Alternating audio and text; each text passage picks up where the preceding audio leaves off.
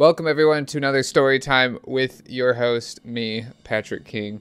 Today I'll be reading another one of my, favorite childhood books, Corduroy. I was going to read this at the school I teach at, but everything happened.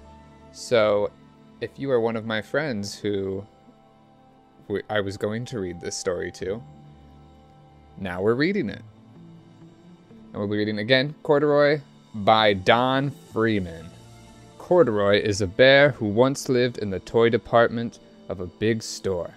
Day after day he waited with all the other animals and dolls for somebody to come along and take him home.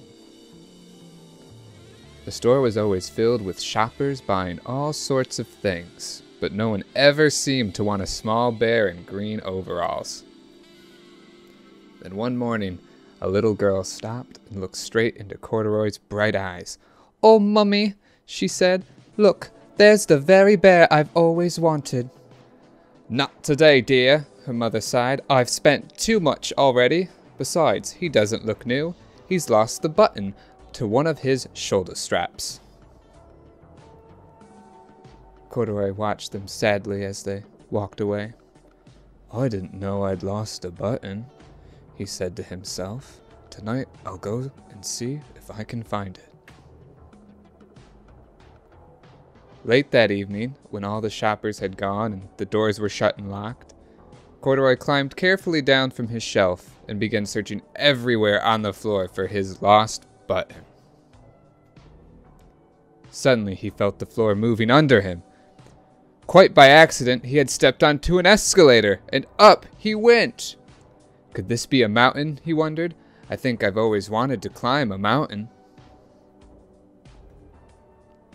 He stepped off the escalator as it reached the next floor, and there, before his eyes, was a most amazing sight. Tables and chairs and lamps and sofas and rows of beds. "This must be the palace," Corduroy gasped. "I guess I've always wanted to live in a palace." He wandered around admiring the furniture. "This must be a bed," he said. "I've always wanted to sleep in a bed."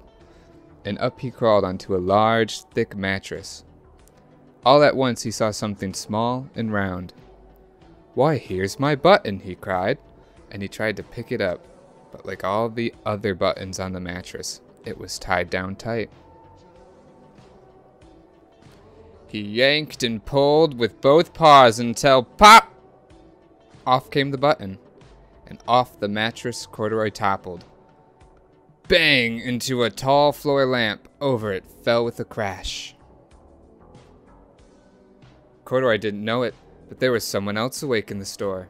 The night watchman was going his rounds on the floor above. When he heard the crash, he came dashing down the escalator. "Now who in the world did that?" he exclaimed. "Somebody must be hiding around here." He flashed his light under and over sofas and beds until he came to the biggest bed of all, and there he saw two fuzzy brown ears sticking up from under the cover. "Hello," he said. "How did you get upstairs?" The watchman tucked Corduroy under his arm and carried him down the escalator, and set him on the shelf in the toy department with the other animals and dolls. Corduroy was just waking up when the first customers came into the store in the morning, and there, looking at him with a wide, warm smile, was the same little girl he'd seen only the day before. "I'm Lisa," she said, "and you're going to be my very own bear. Last night I counted what I've saved in my piggy bank, and my mother said I could bring you home."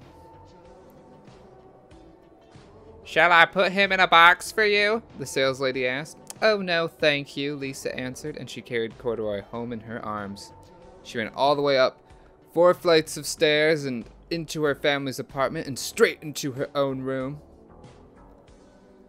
Corduroy blinked. There was a chair and a chest of drawers, and alongside a girl-sized bed stood a little bed, just the right size for him. The room was small, nothing like that enormous palace in the department store. "This must be home," he said. "I know I've always wanted a home." Lisa sat down with Corduroy on her lap and began to sew a button onto his overalls. I like you the way you are, she said, but you'll be more comfortable with your shoulder strap fastened. You must be a friend, said Corduroy. I've always wanted a friend. Me too, said Lisa, and gave him a big hug.